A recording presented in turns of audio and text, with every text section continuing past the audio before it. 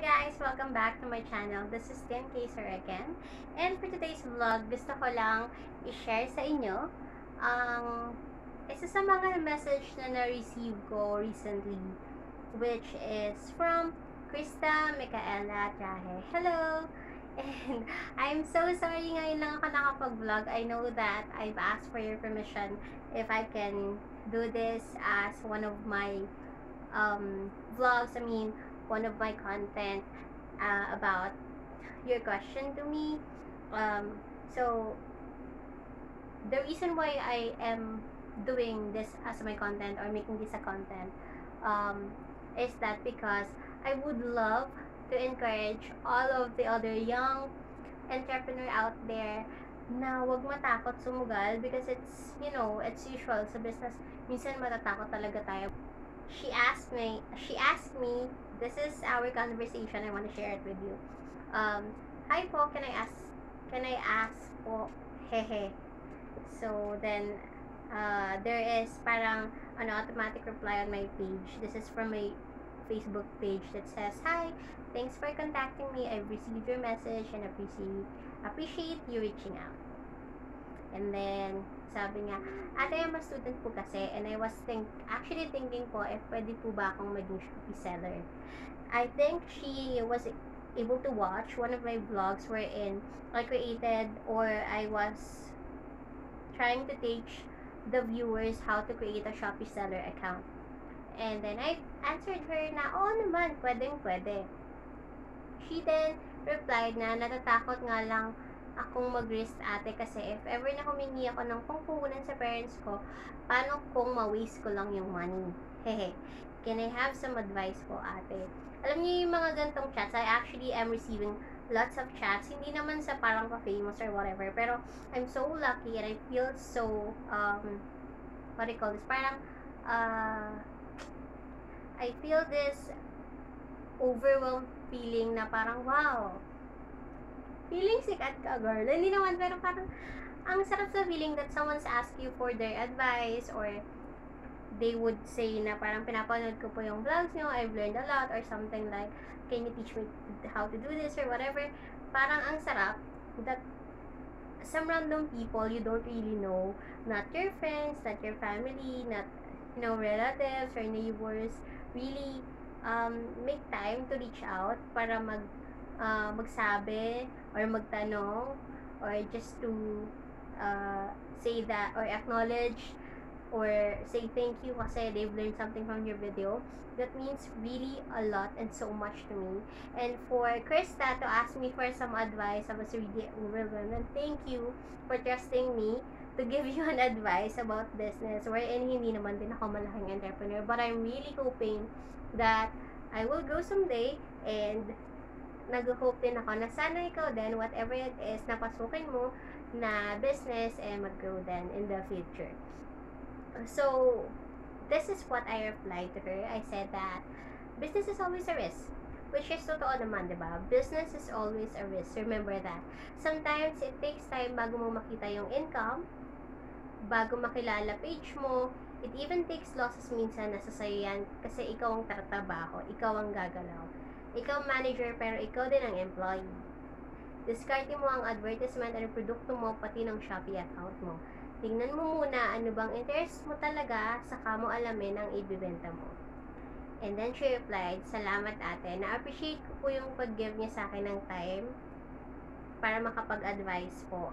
Tama ka po, ate. Kailangan ko nga po talagang pag-isipan muna. Siguro hindi po muna basta-bastang magde-decide." Thank you po. And I have another suggestion to her, which is na, yun nga, sinabi ko sa kanya na lahat ng bagay talaga is dapat pinag-iisipan, pinaplano. You can't rush something na gusto mo mag-last ng matagal. And we've have some, more exchange of messages, but this content really, I've done this to encourage you young people out there, yung mga gusto maging entrepreneur, small business owners. Don't be afraid to take risk, kasi life is a risk and business is also a risk. You cannot enter business, so yun nga, you cannot enter business and expect na in just a day or two or a month kikita na ako ng malaki, or kita ko na yung lahat ng earnings ko, I can get my net na. Parang, it's not like that. Building a business is like investing in the whole 1 to 2 years. Parang sinesemento mo pa yung pundasyon ng business mo, maglalabas ka pa ng maglalabas ng pera for your advertisement, just like how the big companies do it, 'di ba? Sila nagko-commercial pa talaga, lalaki ng binabayad nila because they want to establish the name. They want people to know the product. Ganun ka din. Hindi ka man siguro gagastos ng malaki, but you have to do your own advertisement. And in this fast-growing technology na meron tayo ngayon, you can do your own page. You can have IG, Facebook page, Twitter page. You can even have your own Shopee seller account, kagaya nga nung tinuro ko dun sa video na yon. And ang daming platform, even TikTok, pwede kang mag-promote ng product mo. So, kagaya nga ng sinabi ko, sa pagiging small business owner or small entrepreneur, you become the manager, ikaw may hawak ng oras mo, but at the same time, sa'yo lahat ng pagod dahil ikaw din ang empleyado ng sarili mong business.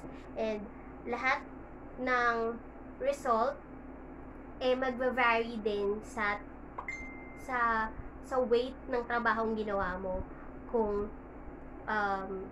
nagawa mo bang maayos yung marketing mo, yung advertisement mo, na-i-share mo ba sa friends mo, sa page mo, nailako mo ba yung pangalan mo, ginandahan mo ba yung presentation to people.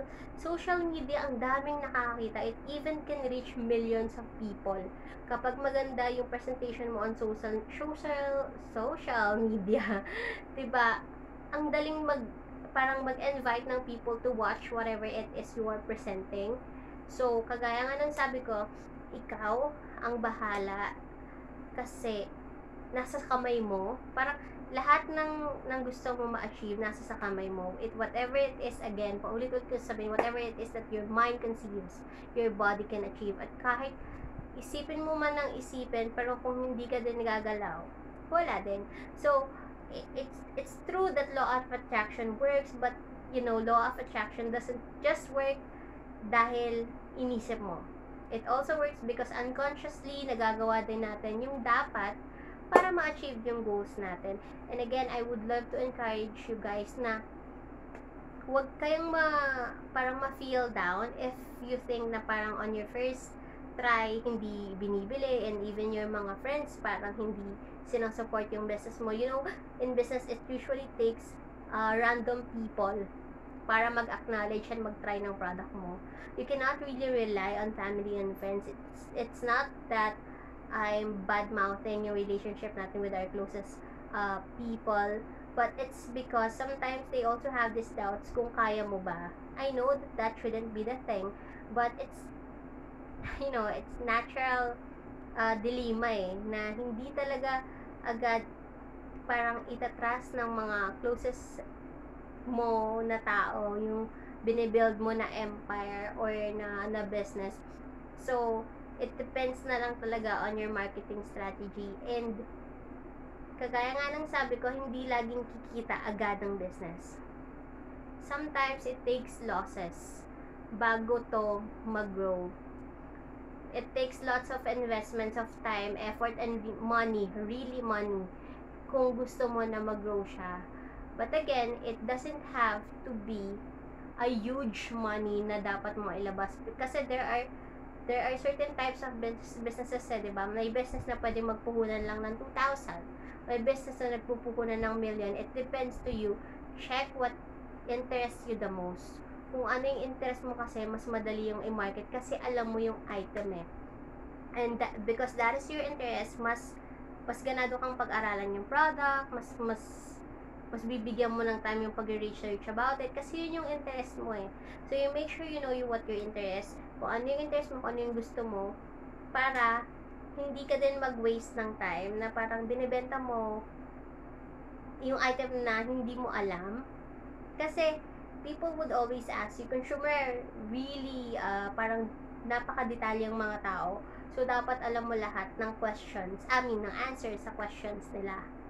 And another tip, yun nga guys, I I mentioned earlier na whatever it is na gusto nyong magtagal, kailangan nyo nga naman talagang pag-isipan ng mabuti. Hindi tayo pwedeng pumasok na lang into something, tapos hindi tayo sure kung paano i-handle, kung paano mag-grow, kung paano magpo-profit yung business na to. You have to think whatever it is that you want has to be planned really, really well. Hindi basta pasok lang kasi parang kumita si ganito dun eh, parang gusto ko yun kasi kikita rin ako dun. It's not the thing. It depends. Iba yung pagod niya, iba yung pagod mo, iba yung level ng effort niya, iba yung level ng effort mo. Kasi you have to be really dedicated on the business. Kung gusto mo yan, pagtatrabuhan mo, pag-aaralan mo lahat ng detalye, not because nakita mong kumita yung ibang tao with that certain product or certain line of business, ganun ka din. Kasi it takes time, effort, and knowledge, skills before mag-grow ang kahit anong business. So, think about it ng maraming beses before kang mag-invest into something. Because ikaw din naman ng parang magbo-brought into yourself ng income or loss mo. So, pag-aralan mo mabuti. You don't have to really do parang sobrang feasibility study na okay na ganun. Pero, you have to know in yourself what you want, what you know na already, kung ano na yung alam mo sa product na yan, and what you are willing to know about the product para mag-grow yung business na gusto mo. And, yeah, that would be all. Lahat tayo gustong kumita ng pera. So, lahat tayo dapat maging maingat sa kahit anong investment na papasukin natin.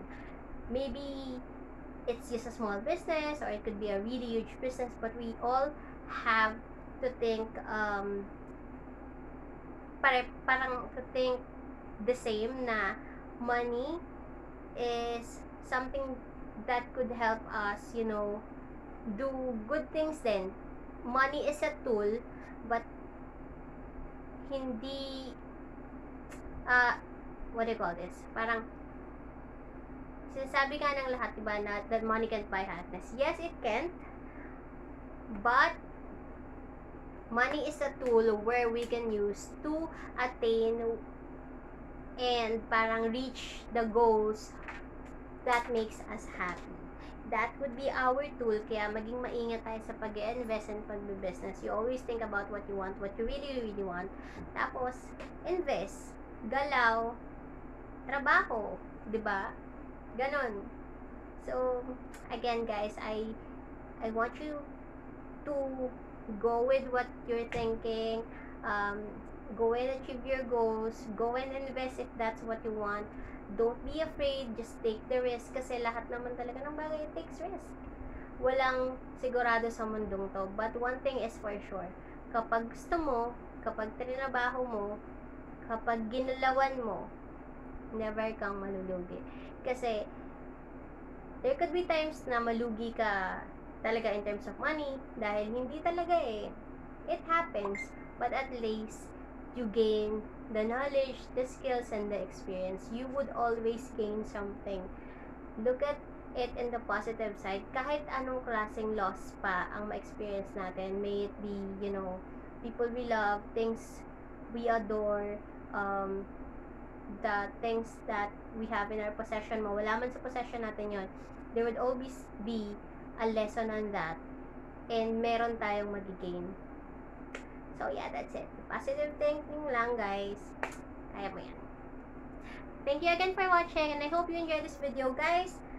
Laban lang lagi. Kapag may gusto, kaya. Pag may gusto, gawa ng paraan. Pag may gusto, tatrabahuhin, maaabot. Bye!